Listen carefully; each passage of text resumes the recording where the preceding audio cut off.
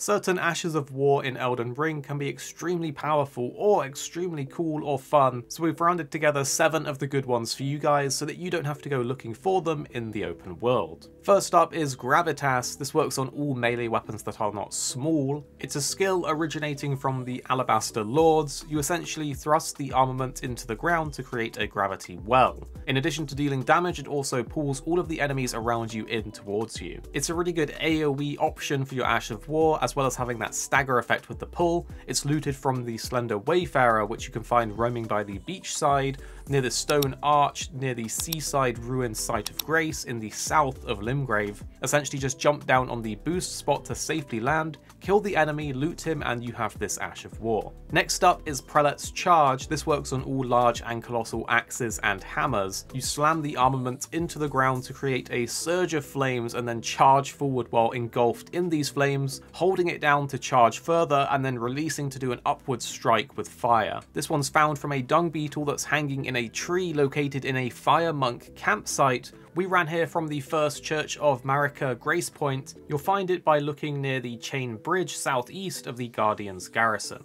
Next up is Thunderbolt. This works on all melee armaments. It's a skill used by the capital's ancient dragon cult. You raise your armament aloft to cool down a bolt of lightning, which can be fired in rapid succession. This one's absolutely fantastic and is dropped by a Tyr beetle found in Lindell, the royal capital, found really close to the Avenue Balcony Grace Point. Next is Lightning Ram. This is a really fun one and it works on all melee armaments. It's inspired by tumbling rams. You first let out a funny ram noise, then tumble forwards clad in lightning, and you can repeat this in rapid succession to roll around like Sonic the Hedgehog. It can be found just to the southwest of the Rampart side path. It's very fitting as there's also lightning and rams that can be found in the same area. Next up is a really cool one, the Bloodhound Step, which can be used on all melee armaments as well. This skill allows the user to become temporarily invisible while dodging at high speed.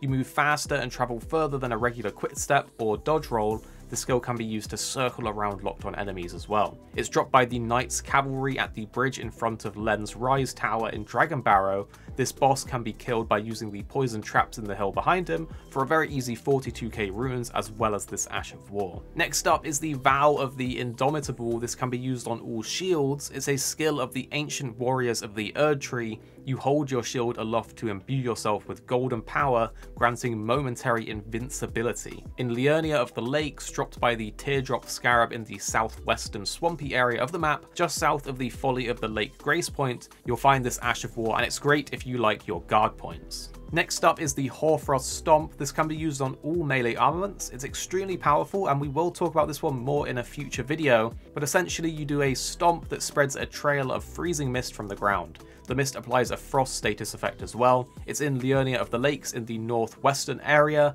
It's dropped by an invisible scarab that can be found roaming a shallow body of water to the southeast of Carrier Manor. Look for the glowing footprints. They run around really quickly. Stand in its pathway and attack it when it runs past you, and you'll kill it and you'll get this Ash of War. If you found any of these helpful or you plan to go and get them, make sure to let us know in the comments which one you're going to go and get, and click like down below while you're at it, and maybe you will be interested in this video on the screen now, because we have lots of Elden Ring tips, guides, locations, and helpful stuff for you guys that you don't want to miss out on.